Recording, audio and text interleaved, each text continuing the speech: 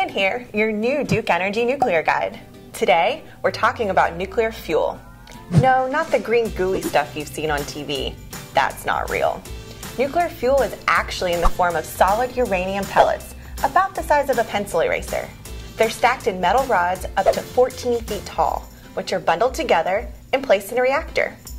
Heat from the rods turns water into steam, which is used to make electricity. Did you know just one of Duke Energy's nuclear reactors can contain more than 14 million pellets? These pellets might be small, but they're powerful. A single uranium fuel pellet can produce the same amount of energy as 3 barrels of oil. And by safely harnessing all of that energy, we can efficiently make electricity for millions of people, like you.